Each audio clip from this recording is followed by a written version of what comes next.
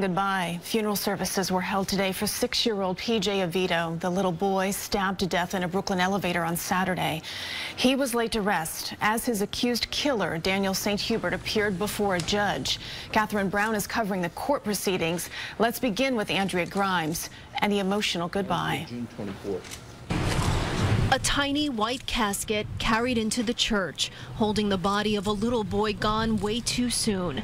Hundreds of mourners lined up outside, waiting to say their final farewells to 6-year-old Prince Joshua Avitto, affectionately known as PJ. With the grace of God, I'm holding up.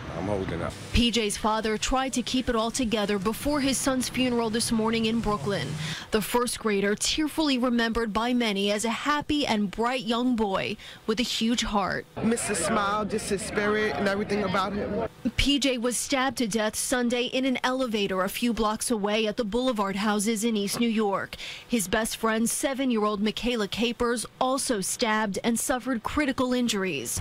PJ's parents arrived at St. Paul Community Baptist Church after a Spider-Man floral arrangement, a nod to their son's love of superheroes. I came to tears. There's nothing else, but I came to tears. I broke down inside. I had to. Mourners describe a heart-wrenching service that yet was also a celebration of PJ's young life. His father addressed the congregation saying, quote, "My greatest joy and pleasure was my son."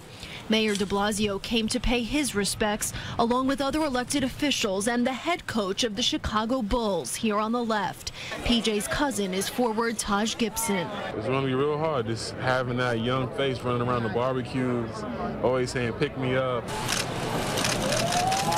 At the end, PJ's parents released white doves, mourners chanting his name and vowing never to forget him.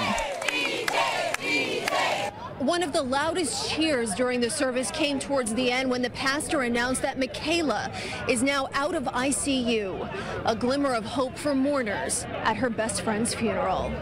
In East New York, Brooklyn, Andrea Grymes, CBS 2 News. It was a beautiful tribute. Michaela's family, by the way, did also attend this funeral. Pictures of the two children were included in a photo montage that played before the service.